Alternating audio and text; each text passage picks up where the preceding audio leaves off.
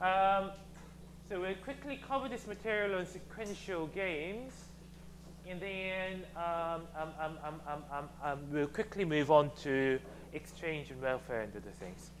I'll try and cover the material as I go slightly, light version of it. Right. So generally,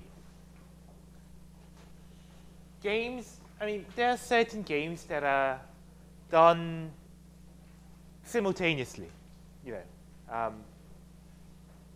The one that everyone, I mostly talked about on Wednesday, StarCraft being one of them.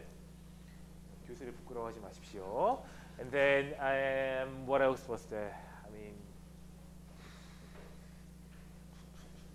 Rock, scissors, paper being one. But other, okay, I keep going into the game territory. But other games are not like that, right? So if you were to go engaging in that incredibly dangerous game, Civilization, Sid Meier's Civilization 5, it's not simultaneous. You take a turn, then the computer takes a turn. So if you start off as, I don't know, be Korea or be Goth or whatever, then everyone else, the France will do a turn, Australia will do a turn. Simple stuff. There are a lot of games like that. It has a long history of sequential nature, like 삼국지 series, they were all like that. Or the equivalent were,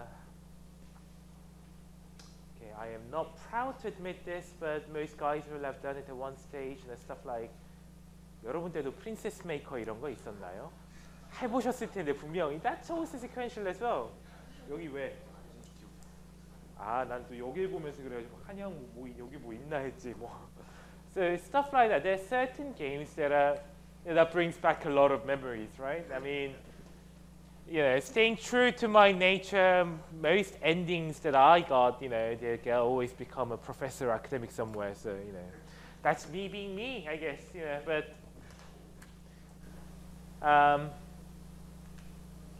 there are in life situations as well.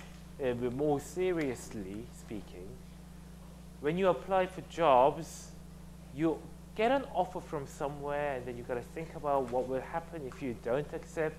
Will the second company accept or not? If you have a holding offer, do you have to decide to accept or not? Should I go for, a chance of working in a public finance firm like KDB or Export-Import Bank, or do I accept this offer right in front of me? Work with Samsung Securities or something. Both are good, but your preferences might be different. So think of it like this.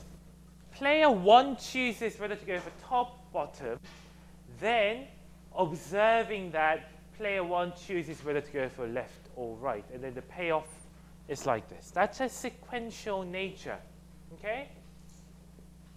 So, it's like going on a prom in the high school. Do you have similar-ish thingy in Denmark as well? Like America or style? Slightly different, right? So, you gotta ask.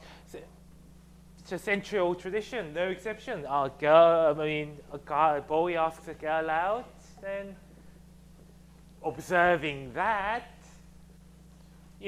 gotta decide whether to accept or reject, or that sort of situation. Actually, if you don't ask a girl out, how she can reject, that's a different matter, but okay. So Stackelberg type of game, that's another good example. Yep. Assuming this pointer works, but it doesn't, so order becomes important, okay? Player 2 can, suppose, threaten player 1. You're player 2 and you threaten to player 1 and says, he would always choose left regardless of what player 1 does. Okay? Left, left.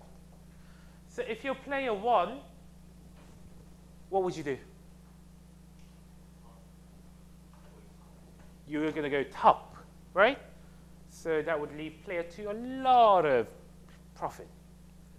But you got to ask, is this threat credible? 우리말로는 credible이 뭐죠? 자, GRE를 준비하시던지 토익을 준비하시던지 credible은 항상 나오는 단어. 믿을 수 있는, 신뢰할 수 있는가 여부죠. Okay, so suppose player 1, I don't care, then just go for bottom, okay? Is it still in player 2's interest to go for left? What's he going to do? Right. So it's not a credible threat. That's the problem. So that's the reason why order of the game becomes important. Player 2's threat of choosing left is not a credible threat. So she will change her mind once player 1 goes ahead with choosing bottom anyway. It's like, you know, this was a good example of this is during the Cold War. Okay? Why would you ever retaliate? That's the point. My question is. Okay, so think of 박경호 학생 as, I don't know, someone like, 미안합니다, Joseph Stalin. And then think of 안창규 학생 as, I mean, 아니다, 스탈린 죽은 다음이었지, 핵전쟁은. So think of 박경호 학생 as Nikita Khrushchev, 그 쿠바 미사일 때처럼요. Then, okay, right across, think of 안창규 학생 as John F. Kennedy. 훨씬 나은 딜이네요, 뭔가, 그죠? 되게 흐뭇해하네. Liking that. So the point is this. During the Cold War, this was a very common situation. I'm going to shoot back at you if you shoot a nuclear weapon at us. That was a threat. Yeah? But question is, okay, suppose Nikita Khrushchev, or 박경호 학생, downs 2 bottles of vodka. He's completely intoxicated. Then he's got that nuclear button in front of me, and he's like, what's that? And then just like presses it. Okay? So here goes Atlanta, all destroyed. Is it then in 안창규 학생's interest to retaliate and start an, entire blowout of the absolute total annihilation nuclear war? Suppose that Khrushchev comes to his senses. 2 hours later, he gets a massive hangover, and then like, oh, what have I done? Then like sees the news, Atlanta in flames. Phones America and says, sorry, mate, that was a mistake. You didn't mean to kill 1 million people. Yeah, okay? Now, is it then in America's interest to retaliate? 복수할 인센티브가 있냐는 거죠. 소련에서 전화가 와서, 진짜 미안해. 몰랐어. 100만 명 죽었니? 진짜 미안하다. 진짜, 대박. 미안. 이랬다고 쳐봐요. 복수할 겁니까? 대박, 그럼 더 화나겠지, 물론. 복수할 거냐고요. 복수할 인트레스트가 있냐고. 막 슈퍼 풀 아웃 뉴클리어 워. 네. 복수하는 순간 서로 서머인데 미친 듯이 그 레드. So that was the movie, like that the one with Sean Connery in it, the Hunt for Red October, and then all that 극가라 영화들 몇 개 있었는데, Crimson Tide being one of them. Couple others like, whatever. So, if assuming that somehow Soviet Union bombed Atlanta, suddenly it's not in its interest to retaliate, because that means not just Atlanta, New York out, San Francisco out, Los Angeles out, everything out. But the problem is, if that's the case, then that greatly increases the chance of an accidental nuclear war. So how did America and Soviet Union tackle this problem, do you think?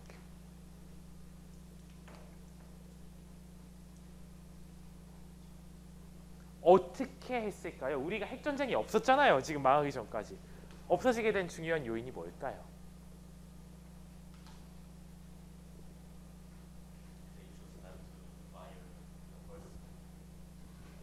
Yeah, but you might think, if you don't like America particularly, you might just accidentally shoot one weapon. You could have done it easily.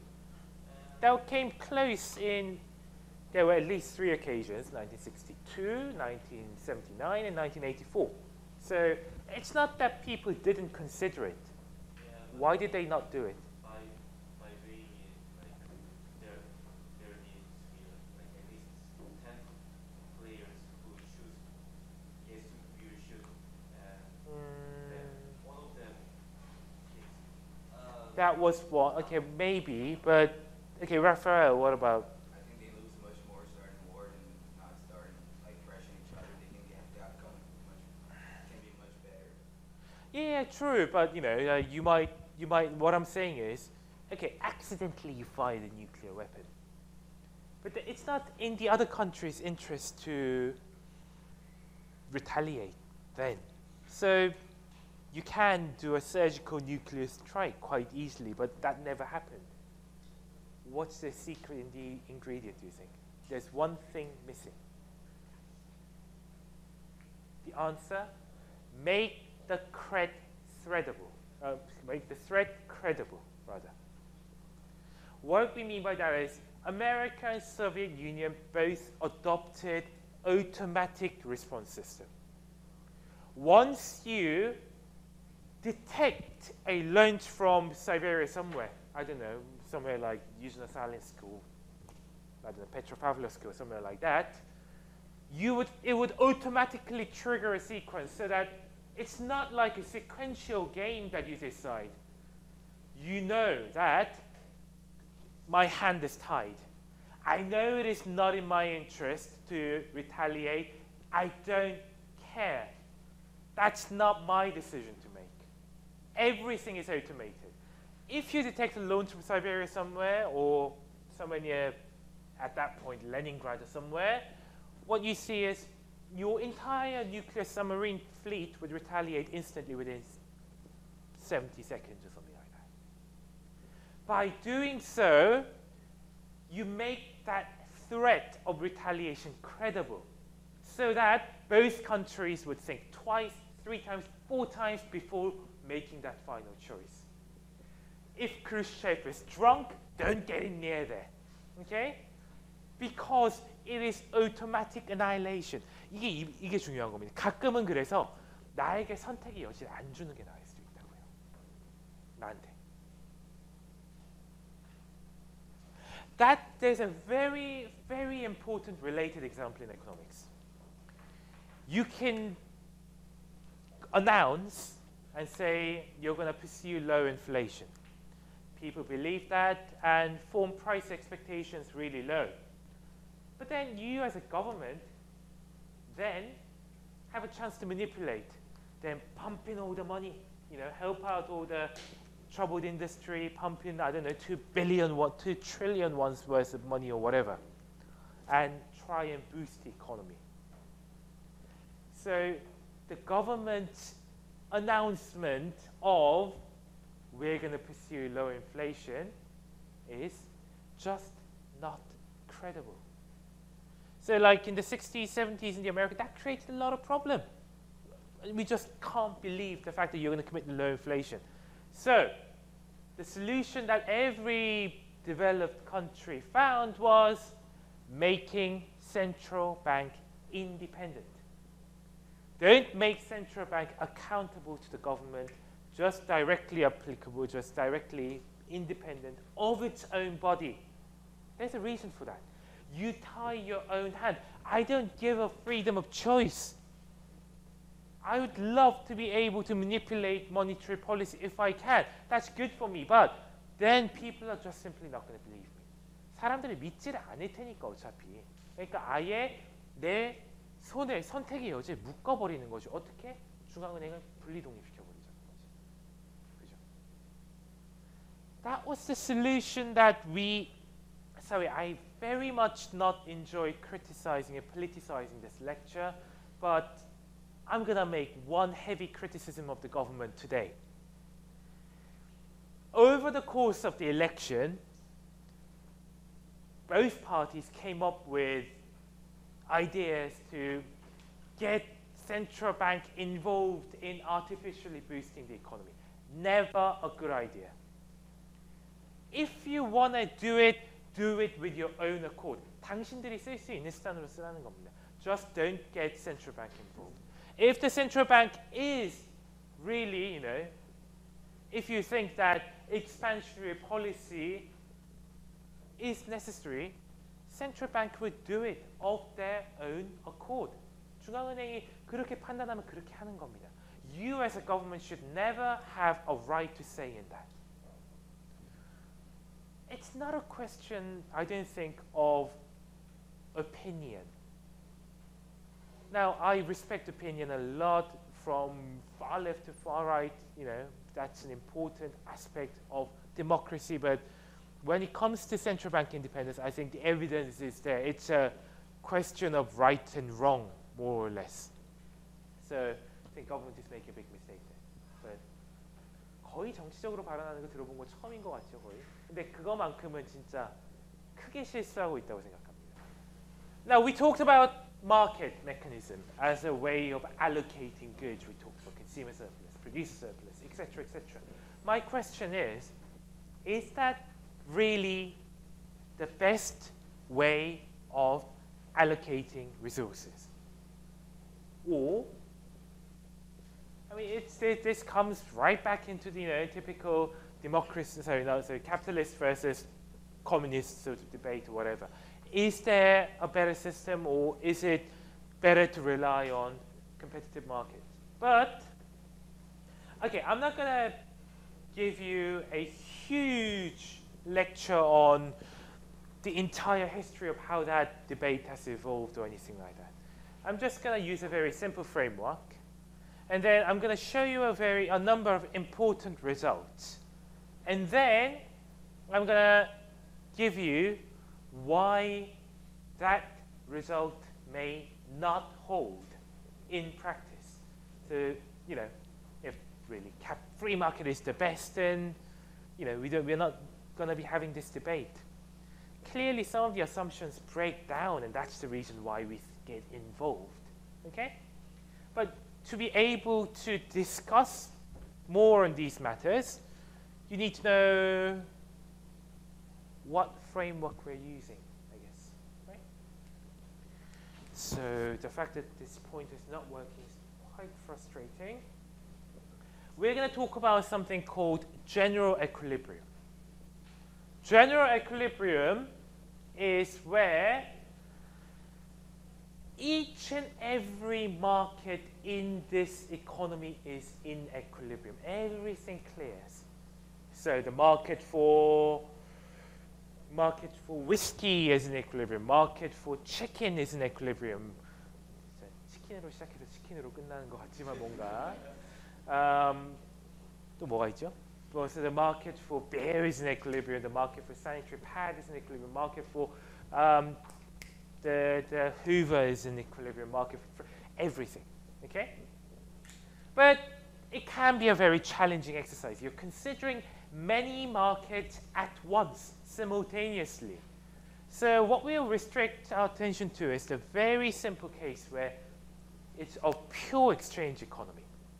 Okay, let's go back to the sort of pre-industrial revolution society where, I don't know, 이 두 명이 썼으니까 일로 와서 이문호 학생 and 노진호 학생 are the two people working in an economy.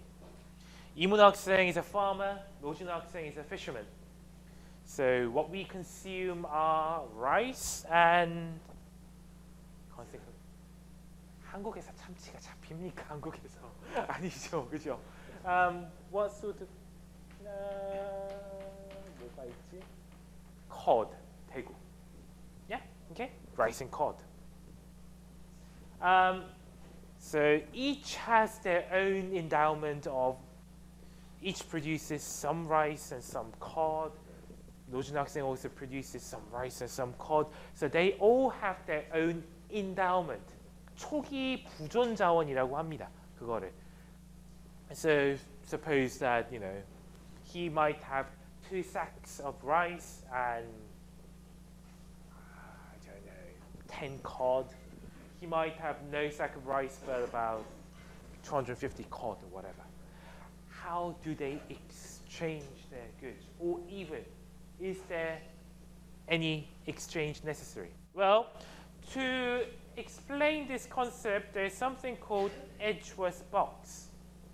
So there are 2 individuals, 이문호 학생 A, 노준 학생 B, consuming goods 1 and 2, rice and cod. Okay? So they each have their desired consumption bundle. He doesn't want to consume cod all the time. He doesn't want to eat bowl of rice. 밥만 3끼 먹어도 질립니다 요즘은 진짜. So consumption might, they will probably want to consume a bit of rice, a bit of cod. I think that's the important part. So think of 이문호 학생's consumption bundle as XA and 노진호 학생's consumption as XB. But both have also their endowments of good 1, rice, and good 2, cod, like this. Okay, so this is really complicated, but I'll explain this in a second. So this is a total amount of rice that both produce. 이문호 학생 starts from this as his origin point. 여기가 원점이에요. 노진호 학생 starts from here as his origin. Okay? 이문호 학생 has this much rice and just this little amount of cod.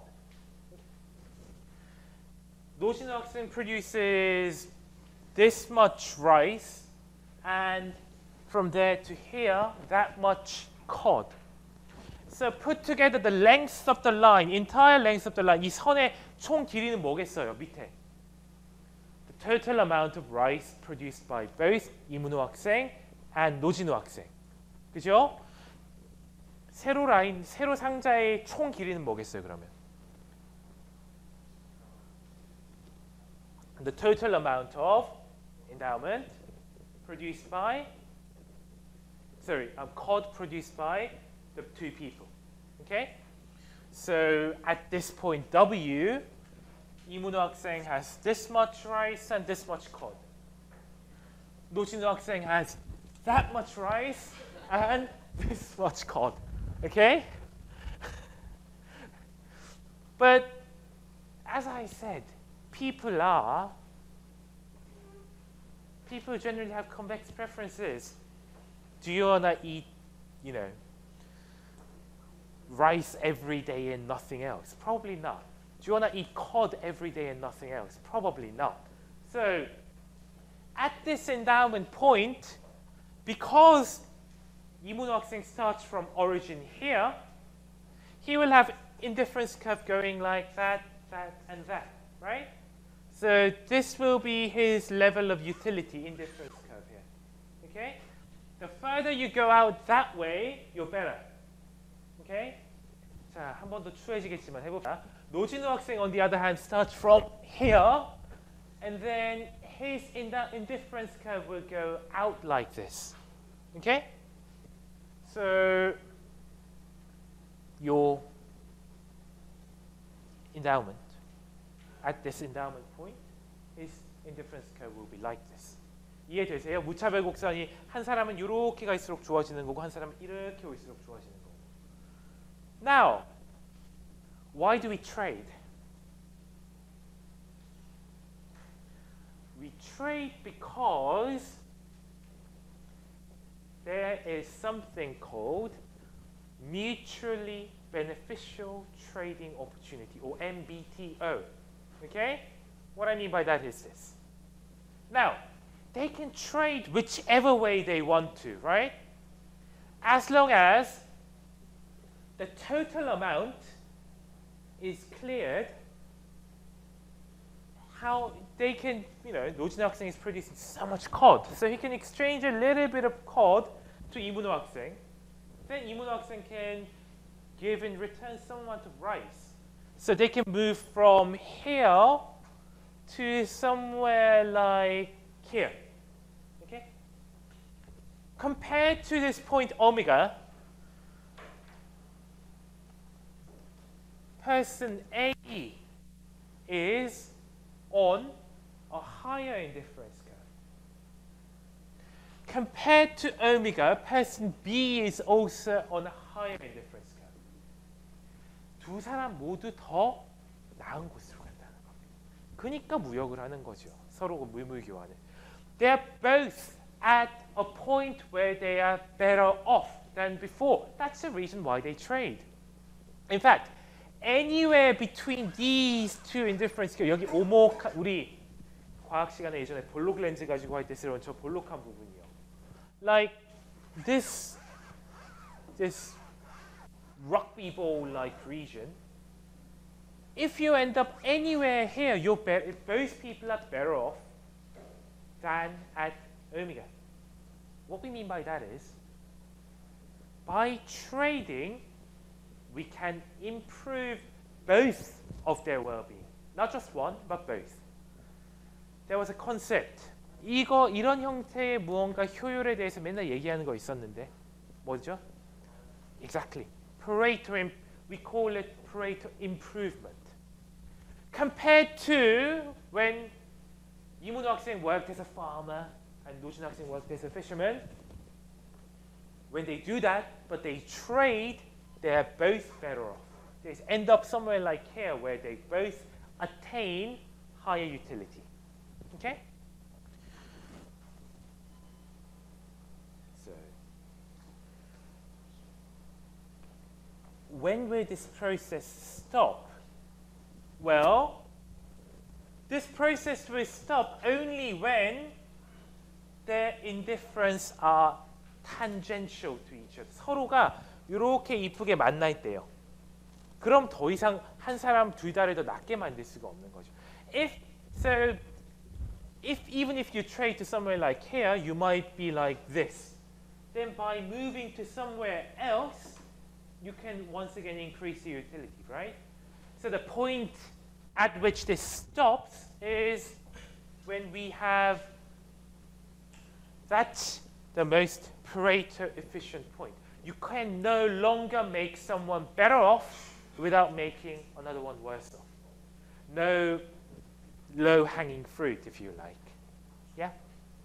You gotta make someone better off, you gotta make someone worse off. Now that's the efficient point. But you can do that from a different endowment point. 뭐 여기서 시작할 수도 있고 여기서 시작할 수도 있겠죠.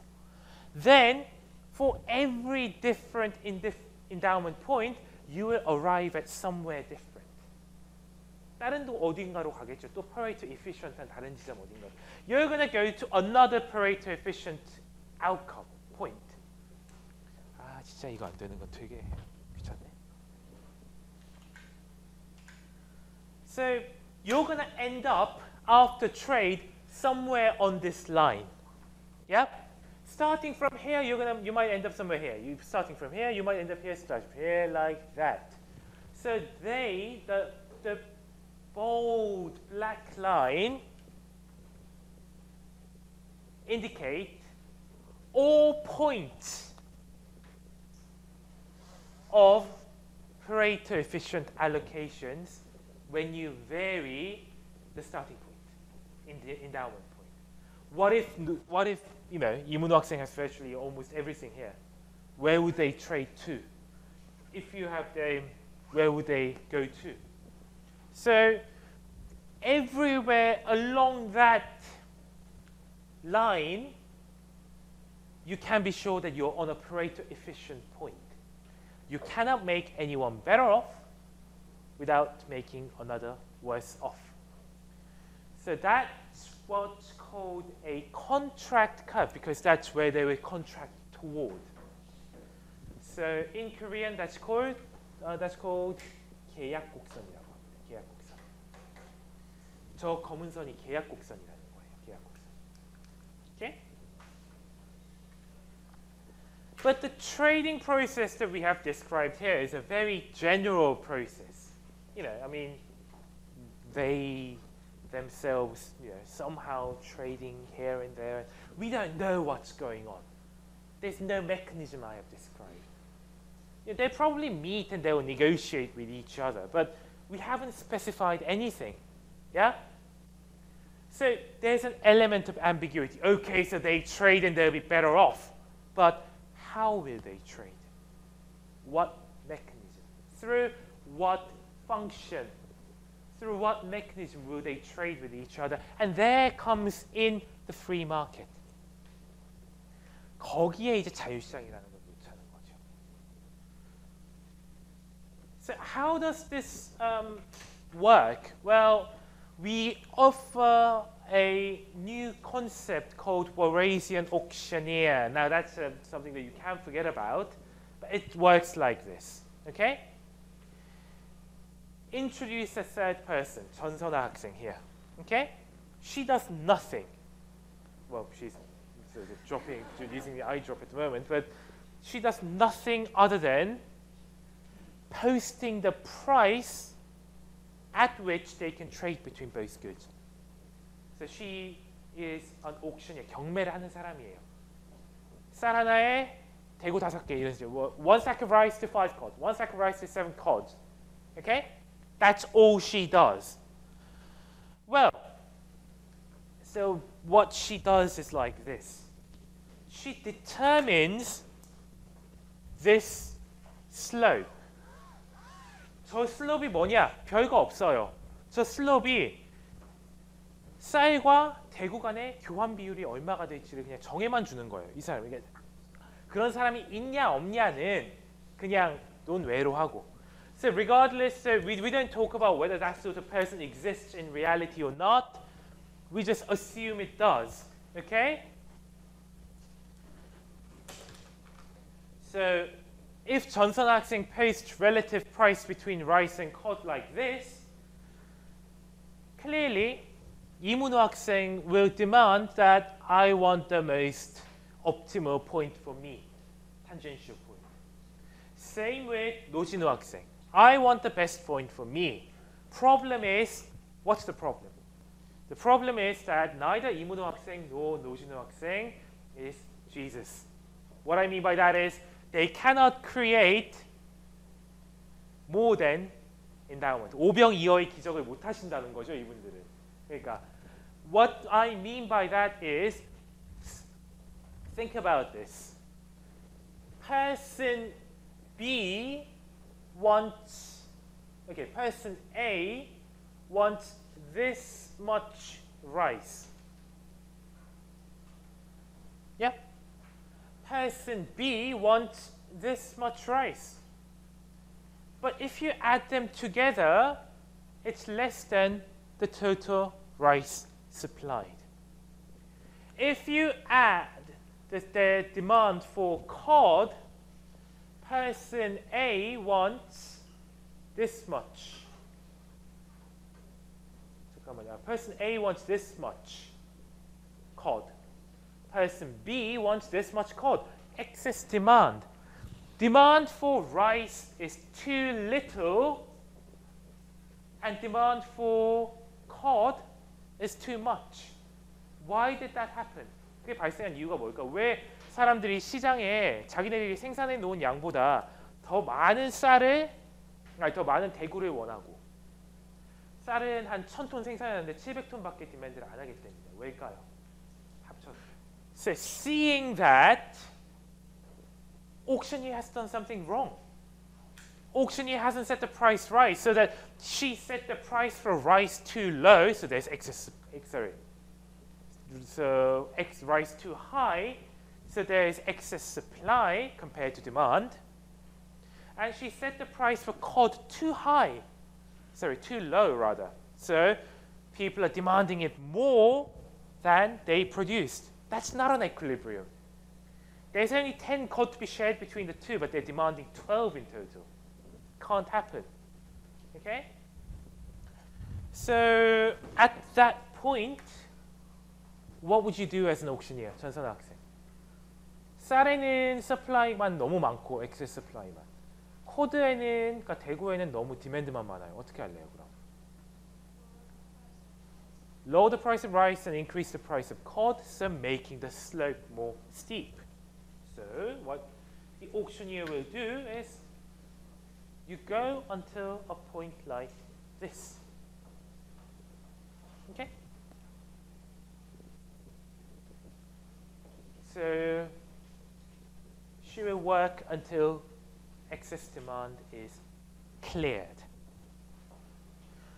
초과 수요가 사라지는 곳까지 가도록 저 슬롭을 바꿔주겠죠. 이렇게, 이렇게, 이렇게, 이렇게. 그죠? Okay. So what that requires is, in the equilibrium point, both the endowments for good 1, the amount of rice they produced in total, will be equal to their aggregate demand equals aggregate supply. Aggregate demand equals aggregate supply. What you produced, you share between the two somehow. Okay? Or if you define agent 1's net demand, if you like, how much you demand more than your endowment. net demand, 내가 지금 갖고 있는 거 대비 더 살까? 아니면 좀 더 팔까? What should that equal to if you add them up across everyone in the economy? 0. No excess demand or excess supply if you add up everything across person. Then, and only then, will you have found something called general equilibrium. 이게 일반 균형이에요. 일반 균형. 그래서 그 어느 시장에서도 excess demand도 excess supply도 없이 다 클리어 되는 거예요. So general equilibrium concept-wise, it's very simple. Yep. Demand equals supply in each and every market. That's it. But starting from that simple point, we can deduce a lot. That's the problem. Okay? So if you define something as aggregate excess demand for good J as each person's net demand all summed across, they should all be 0. 그 어떤 시장도 박경호 학생의 net demand, 한대 학생 net demand, 주영빈 학생 net demand, 최원대 학생의 net demand, 이철원 학생 net demand, 안창규 학생 net demand, 한초사 학생 net demand, 이 모든 net demand를 합쳤을 때 우리가 그걸 뭐라고 부르냐? aggregate net demand. 시장 전체의 총 초과 수요.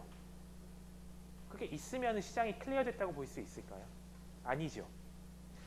So Melissa's net demand, Anders's net demand, Raphael's net demand, etc., etc., all summed up, we get something called aggregate net demand.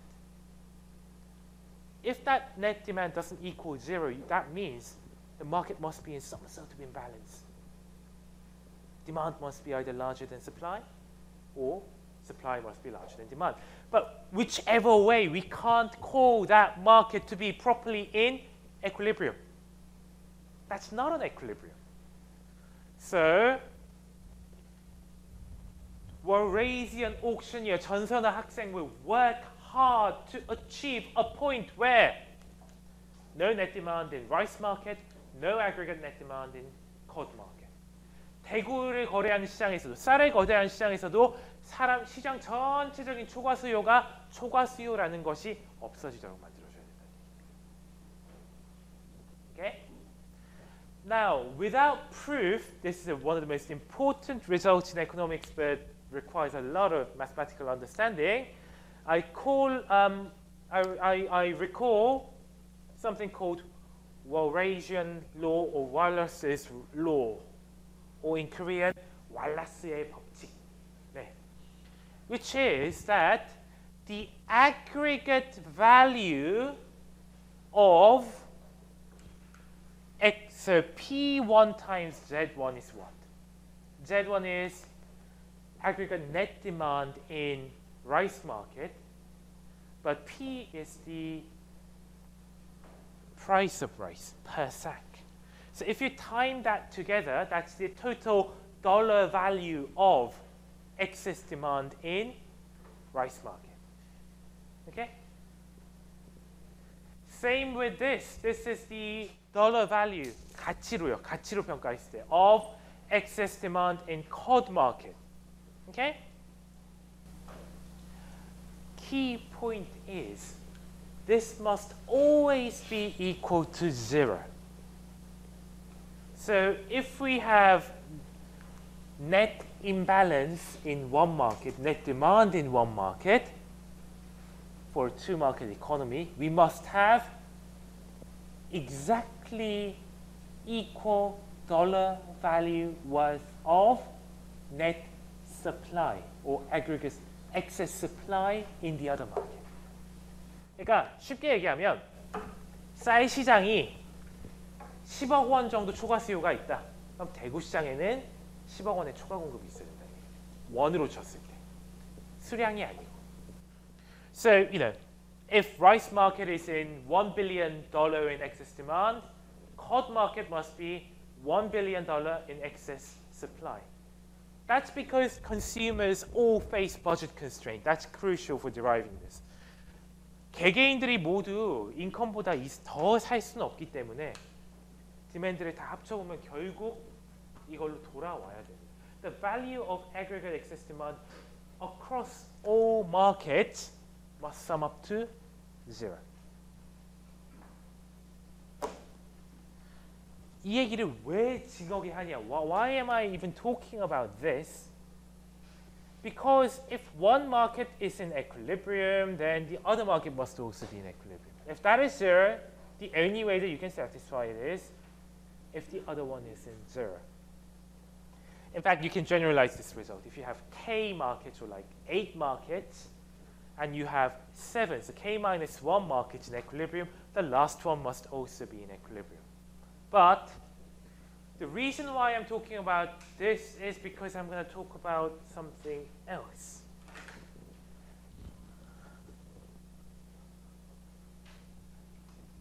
So until now, we talked about this concept of auctioneer, 전선학생 type of person. Okay? But I haven't said one important thing.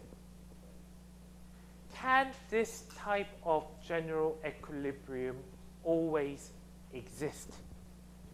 In other words, can we always guarantee that 전선학생 will do the job and get excess demand of each and every market 0, 0, 0, 0, ting, ting, ting, ting, and then, you know, sort of like clear the stage like you would do at the end of a Super Mario stage or something like that.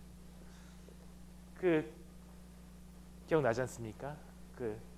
So like, you know, time 아니 그거는 시작이고 그래. 하면서 0으로 다 모든 게 탱탱탱 돌아오면서 모든 머니로 가잖아요. 그런 식으로 클리어할 수 있냐? Well, you can do it. In other words, the auctioneer can do the job as long as the excess demand function is like this, continuous function of price. If there's any jump like this, then it cannot happen. 무언가 점프가 있으면 0을 한번 지나칠 수가 없을 수도 있거든요. 수학적으로 봤을 때. 그래서 사실 수학적으로는 at every point, twice differentiable at every point 그런 식으로 하는데 그건 얘기하지 마시죠. But here's what I wanted to do for the last 10 to 15 minutes. Assuming that type of equilibrium exists, there are two incredibly important results which I think is a very natural starting point to end this lecture, entire course in fact. One is 또 왜 안 나와? One is this. 후생경제학의 제1정리입니다. First theorem of welfare economics. all competitive equilibria are Pareto efficient. So if you measure efficiency as a concept of a point where no one can be made better off without making another one worse off. So you have exhausted all mutually beneficial opportunities. 그러니까 다 같이 잘 먹고 잘 살 수 있는 거는 이미 했어야죠. 그건 efficient한 게 아니었으니까. 효율적이라고 얘기를 할 수 있으려면 다 같이 잘 먹고 잘 사는 포인트는 지나서 어느 쪽에 가야지. 이분이 보드카 한 병을 더 먹기 위해서는 이분한테서 보드카 한 병을 뺏어와야 되는 그런. Okay? That is a huge result. If you can, assuming that excess demand function has a nice property, and if you can find a point where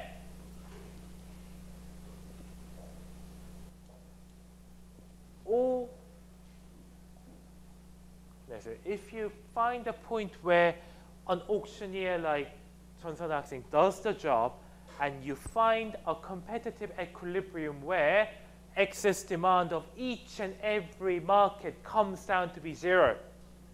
그러니까 이거를 우리말로는 되게 간단하게 표현해. 영어로 하니까 되게 어려워지는데 가격 시스템에 모든 거를 맡겨놔서 equilibrium을 찾았다라고 합시다. 가격 시스템에. Then that equilibrium must be Pareto efficient. That's a huge result. That's the key to, if you like, sort of a free market, right-wing type of economics. Leave it to the market. When the market reaches its own general equilibrium, it will necessarily be efficient. That's the basis of the entire history of free market capitalism over the past 30, 40 years based. Okay? But crucially, there is one important, crucial assumption. 정말 중요한 가정이 있습니다. There must be market for everything. There must be market for everything working on properly. Okay? Now, I'll use this example because that pisses me off so much. I live on the 16th floor. 2 floors below, there's a bald 50-year-old guy with a heavy sort of like Conde style way of speaking. Despite the fact that our apartment block has been designated no smoking apartment, so you have to go out to our garden in front of our apartment block to smoke, he disregards it completely.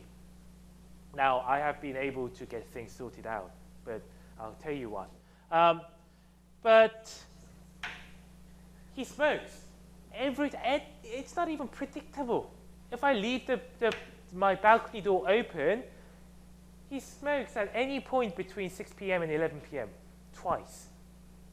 And that smoke goes all the way up right into the room where my 30-month-old daughter sleeps. 이 층간 흡연 이거 진짜 안 좋은 겁니다. 진짜 하지 마십시오, 진짜. 정말. So obviously I got things sorted out. So while he's smoking out like that, I'm not proud to say this, but 세탁기 그 하수 물을 받아뒀다가 let's just say that I threw it overboard about 2 to 3 times. He came up and I engaged in less than polite manner twice, and then now things are all good. We've reached an agreement where he would smoke at a specified time for about 15 minutes, and then I would close the window in the middle, and then we have come to an amicable agreement, and then we had a beer over it. But until then, there is no market for this, even though it affects my utility. Everything and anything that can affect your utility there must be a market for it. So for all the microscopic dust coming in from China, we must have a market for that. for every, 이게 웃기지도 않지만, for every macro done in our household kitchen, we must have a market for all the microscopic dust. 고등어 구워서 난 미세먼지에 대해서도 마켓이 있어야 된답니다. So that's the reason why I think in reality you cannot rely too much on that first theorem of welfare economics. Okay? But that's telling you something incredibly powerful. You must be able to identify the exact reason why the market fails first before you can say the outcome is inefficient. 시장이 비효율적이다라고 말하기가, 지금 우리 경제가 돌아가는 게 비효율적이다라고 말하기 위해서는 뭘 먼저 해야 된다고요? 무언가 시장 메커니즘이 안 먹히는, 외부 효과가 됐든 시장의 부존재든 뭐가 됐든 무언가를 먼저 얘기를 하고 이래서 시장이 비효율적일 것이다라고 결론이 나와야 된다는 얘기예요. If people, okay, so it might be something like this. People must have equal bargaining power. In monopoly firms create inefficiency, yes. So that's another reason why welfare economics first theorem might fail. But you must first provide me with evidence that market fails in this particular context. Otherwise, I'm not going to buy it. 시장에 낚여두면은 efficient 해요. 하기 때문에 시장이 efficient 하지 않을 수도 있다라고 나한테 얘기를 하려면 왜 그런가? 왜 시장이 존재하지 않겠는지, 아니면 왜 사람들의 바그닝 파워가 이퀄하게 안 뿌려져 있겠는지, 그거부터 먼저 아이덴티파이를 하라고요.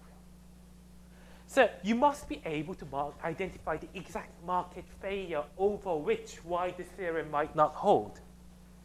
Otherwise, the prior is the market is efficient. The prior is leave it to the free market, then that does the job. Why must we get the government involved? You gotta convince me better. In other words, the market is the benchmark starting point over which you must discuss. free market starting point. 내 free market이 inefficient하다고, 그러니까 모조리 efficient하다고 한 적은 없습니다. 근데 왜 그런지, 시장이 어떻게 실패하는지의 원인을 먼저 보여줘야 되는 거지. 그냥 시장이 실패할 수도 있어요, inefficient. 그건 안 먹힌다고요. 이런 컨텍스트에선 시장이 존재하지 않을 수도 있기 때문에, 층간소음같이, 층간소음같이, 아님 이런 컨텍스트에서는 시장 내에 어떤 협상력이라든지 이런 게 이분하게 돌아가 있지 않기 때문에 모노폴리라든지 그런 문제가 나오기 때문에, 카텔이라든지 그렇게 얘기를 해야 되는 것이, 그냥 시장 몰라요, 이거는 답이 안 된다는 겁니다. But you might be interested in something else. Now, each and every equilibrium may be Pareto efficient. Everywhere on the contract curve is a Pareto efficient point.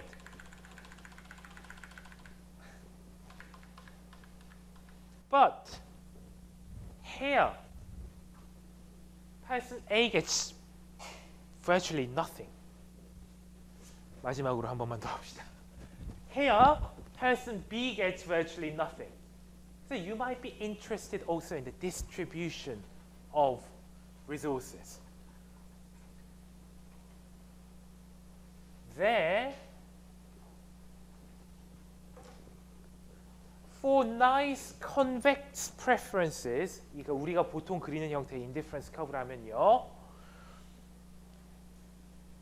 there will always be a set of prices that guarantee any Pareto efficient allocation to be a competitive equilibrium after an appropriate reassignment of the agent's initial endowment. What this is saying is this.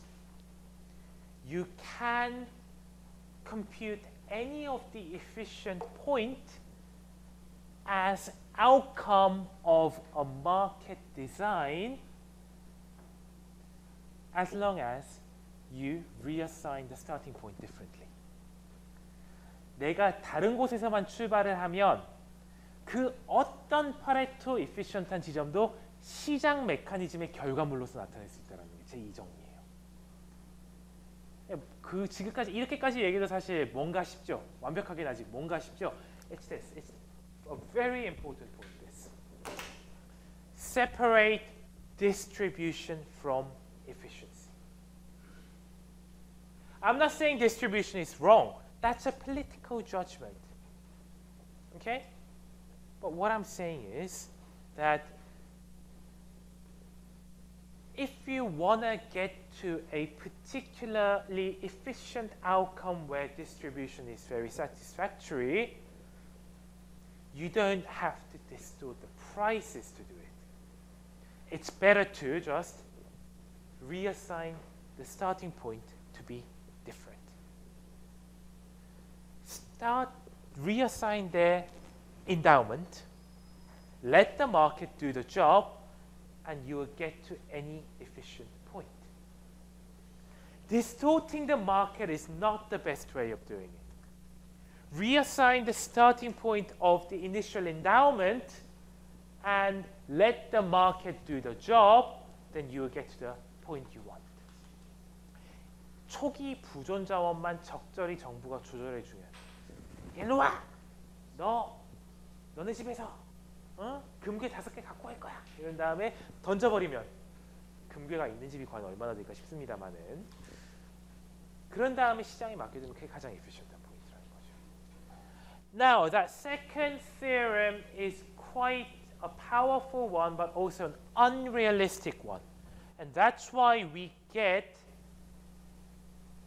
a distortion in price in reality. You know, income tax is not never a distortion of endowment. 일한 거에 대한 가격을 바꾸는 거잖아요. It's a change in the price of your labor, not your endowment.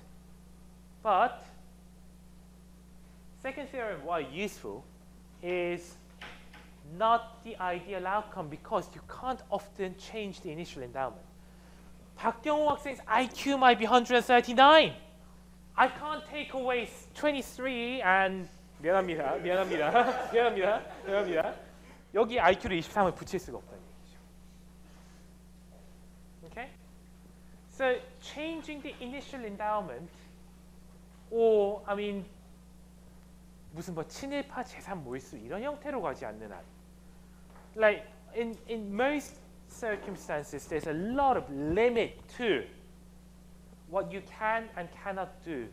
But what that second theorem makes is pretty darn clear. Given the correct set of circumstances, you can separate the issue of distribution from the issue of efficiency. 분배와 우리가 택해야 될 시장이라는 거의 어떤 그런 메커니즘을 분리해서 볼 수 있다는 얘기입니다.